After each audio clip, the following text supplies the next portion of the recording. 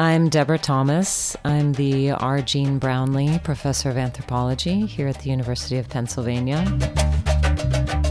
I grew up all over. I was born in Milwaukee, Wisconsin, which is about an hour away from where my mother grew up in Sheboygan, Wisconsin. But we only lived there for about 6 weeks and moved to New York and Connecticut, then moved to Jamaica, which is where my father is from. Spent some years there, started school there. Moved to Minneapolis, moved to Kentucky, moved back to Minneapolis. I went to school in Rhode Island, and then I moved to New York, which was, until last year, the longest I had ever lived anywhere.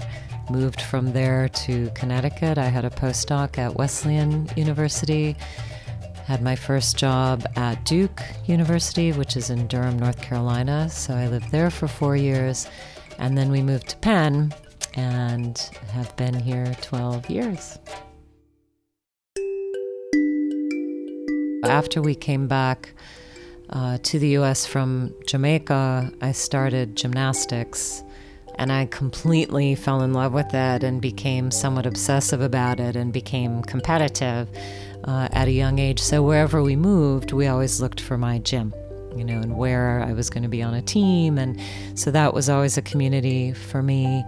That was also a way my parents tried to create some consistency, was always finding somewhere with a good youth organization.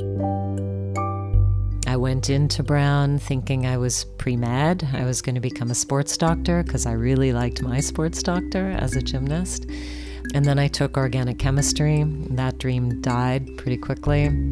By that time, I had stopped competing on the gymnastics team for Brown and started dancing and became obsessive about dancing, so was doing a lot of dance, a lot of theater, a lot of performance. I was also involved in the Rights and Reasons Theater that at the time was being run by Professor George Bass.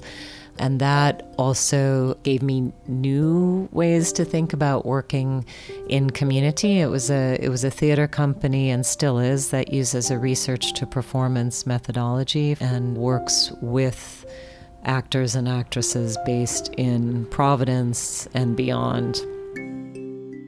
By the time I moved to New York, I was for a time working at Crossroads Theater Company, which is an African-American theater in New Brunswick, New Jersey. I moved to Brazil for a year. I was dancing there. And by the time I came back, I had been contacted by the New York-based dance company Urban Bushwomen. It was a company of Black women trying to address the most pressing social issues of our time. So it was Bushwomen, I think, that really made me think differently about the role of the arts in community and in society, and what kinds of things can happen through the arts in relation to social change.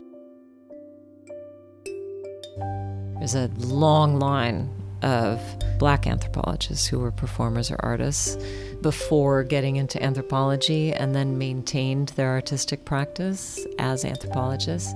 So I think, all research comes out of that question that keeps you up at night.